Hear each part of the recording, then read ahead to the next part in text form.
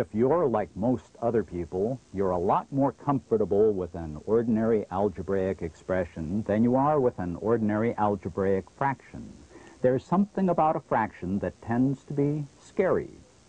We're going to do something about that in this module by using what you already know about arithmetic fractions. A question: what's the difference between the rules for manipulating arithmetic fractions and the rules for manipulating algebra fractions? The answer: there isn't any difference. So let's start at the beginning with an arithmetic fraction. An arithmetic fraction is one whole number divided by another whole number. The line between them, in either form, says divided by. 3 over 5 is 3 divided by 5. Obviously, then, an algebra fraction is just one algebra expression written over another algebra expression, with a line in between to say divided by. Another name for an algebra fraction is a rational expression.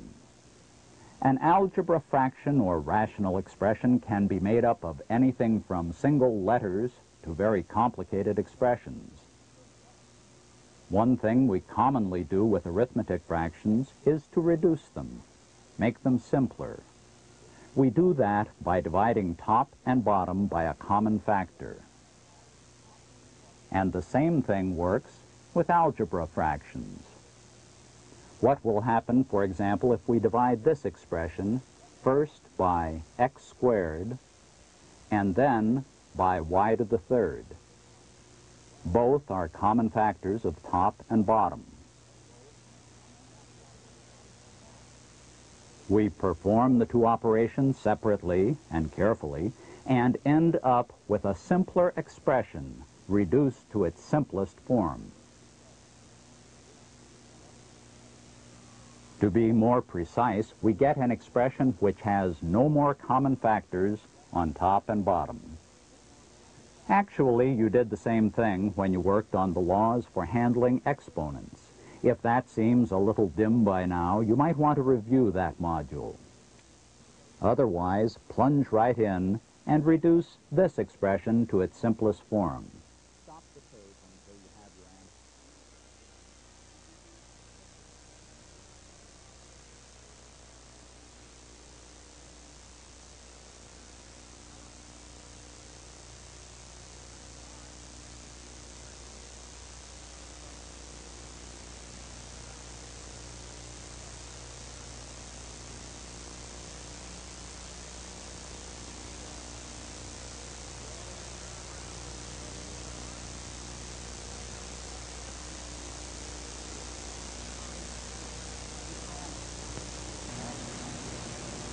You can, of course, do a problem like this sort of all at once, or you can do it in steps, like me.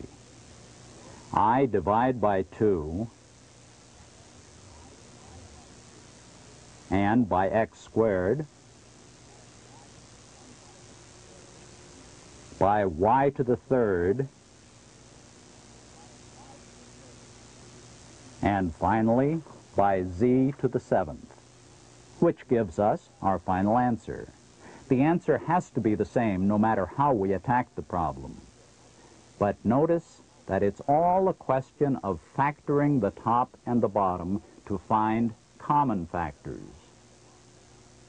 That means, of course, that we may want to factor a complicated expression into simpler expressions in order to find some factors that match on top and bottom.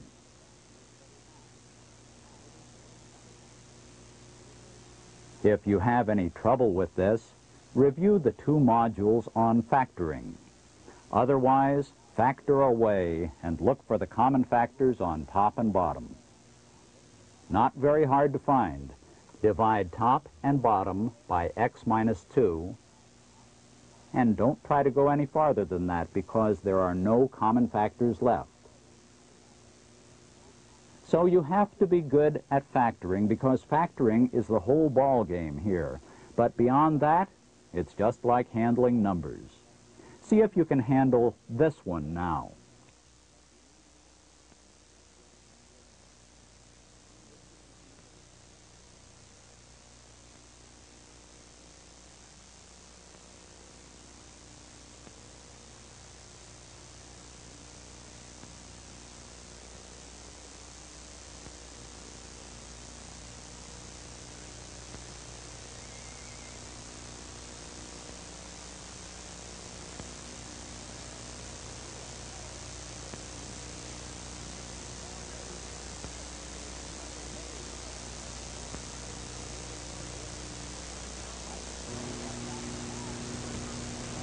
I begin by factoring, first extracting a common factor, the x on top, then another, the x on the bottom, and then factoring the two expressions in parentheses, which I'm familiar with from another module.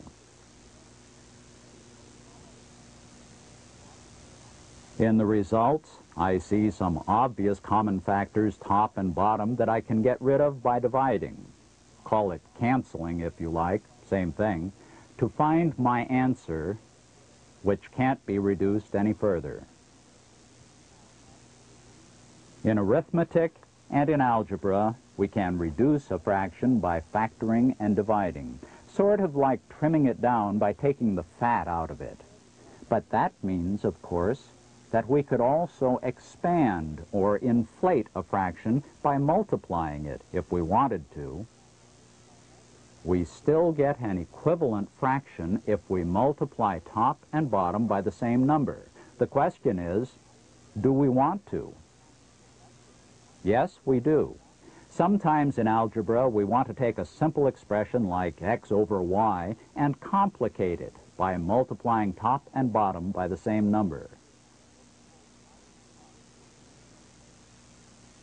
Everything you see in this example is equivalent to x over y. But why do it? Sometimes it's because you want to specify right from the beginning what the denominator is going to be.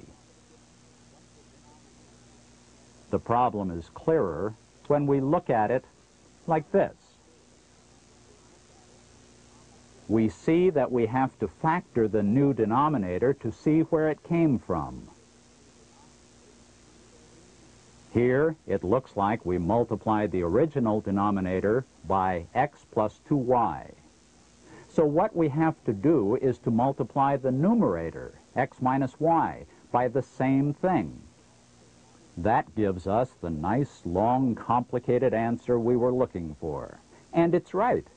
It's basically the same fraction we started with, fatter to be sure, but equally fat on top and bottom. It's not hard to find an answer like that if you start by factoring the new denominator. That's the key. Try this one now, and then come back with your answer.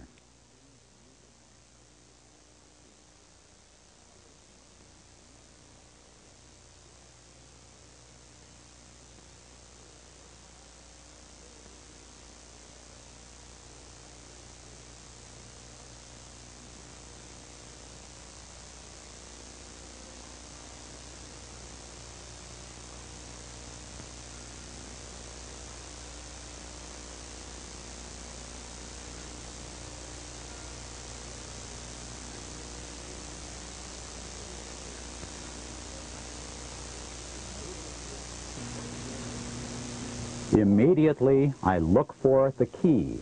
How did I get from the old denominator to the new denominator? What did I multiply by?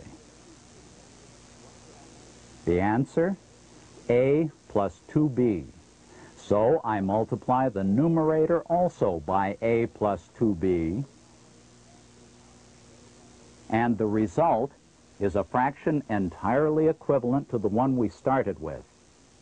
But now it has the denominator we were looking for.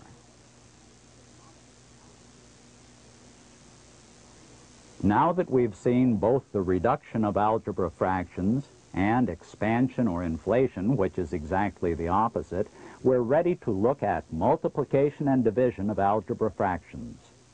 Sounds terrifying, but once again, it's no different from what we do in arithmetic.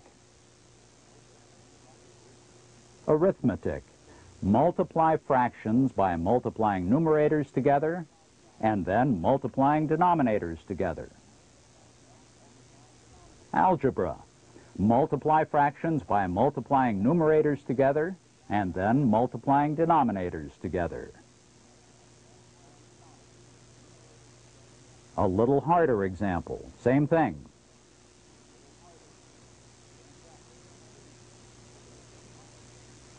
Whenever you can, of course, you'll want to reduce the original fractions to simplify the whole thing. Notice that we're actually factoring in our heads here and then dividing. In algebra fractions, we have to write out the factors before we reduce by dividing. That really simplifies our work when we finally get around to doing the multiplying, which is what we were asked to do in the first place. Factor, divide to reduce, and then multiply. First, we factor. Then we simplify. And suddenly there's nothing left to multiply, just x minus 3, and that's the answer. This one may not be quite that simple, but you're ready for it now. Remember, factor, simplify, multiply, and that's it.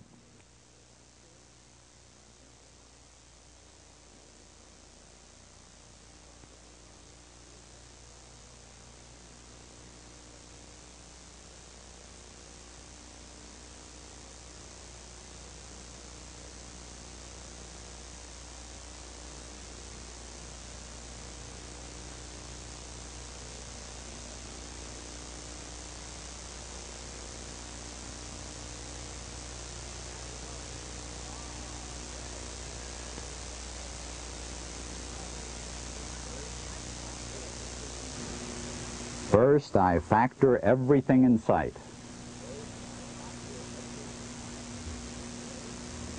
Then I reduce by dividing and multiply the few remaining terms to get my answer, which can't be reduced any further. Often I want to leave my answer in factored form like this. So here it is, the whole process of multiplication.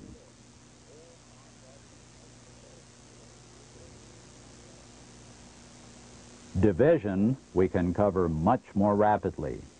Can you think of a fairly obvious reason for that? Actually, you're looking at the reason right now.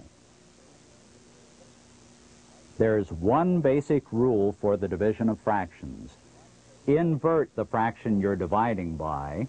That's normally the second one. And after that, you have a plain old multiplication problem. And that's what we just covered, so there's nothing new to learn. Sounds simple. Let's see. We're dividing by x plus 4 over x cubed. So that's the one we invert. We turn it upside down, change the divide sign to multiply, and then follow the rules for multiplying. Factor, simplify, multiply. We find our factors, we divide by canceling, and we have our answer in the simplest possible form. If you remember to perform that one step, inversion, and then multiply, there's nothing to it. Try this one now.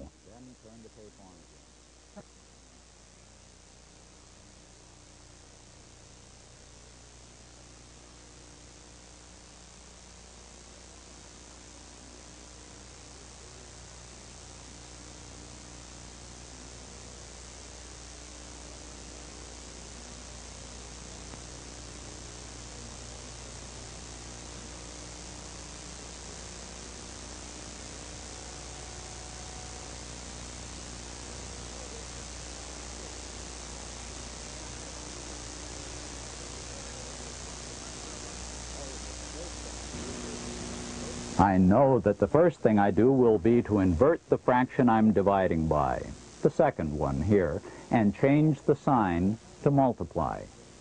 And then I'll multiply, which means I'll factor and reduce everything I can, and then multiply whatever's left.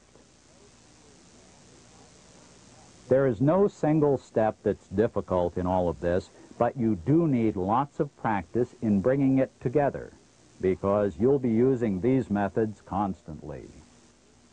So take a good look at the examples in your own textbook.